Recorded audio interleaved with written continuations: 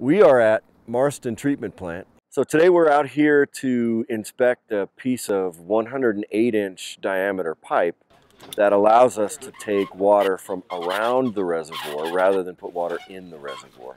Wow, that is Yeah, it's gonna be tight.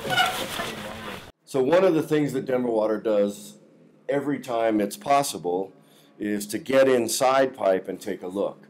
And so this is a great opportunity for us to come in, take a look, make sure it's doing what it's supposed to do, make sure there aren't any issues with corrosion, for example, or anything like that. And that helps us ensure not only the stability of the pipe itself, but it helps us with water quality issues. It helps us with knowing if we may have an issue that we need to replace this pipe, so we would maybe speed up its replacement or a repair. So in a situation like this piece of pipe in particular, we need to be able to move vast amounts of water into the treatment plant for the really hot summer months. So we need to be able to make sure we can pull in as much demand as we need.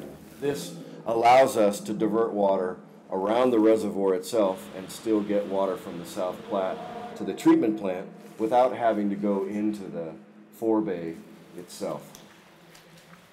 Now see, I realized there was a turn here. So the reason we have different diameter pipes in the system is very often not only do we have to supply neighborhoods, but we have to move water long distances across town. And so we use those larger pipes to move large amounts of water far distances. And within neighborhoods, we use the smaller diameter pipes to actually serve customers in the neighborhood.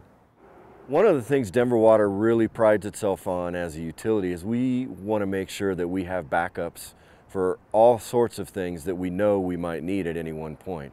And so the bypass itself provides us a redundancy that should anything ever happen to the reservoir itself, or we have water quality issues in the reservoir, we can still get water to the treatment plant.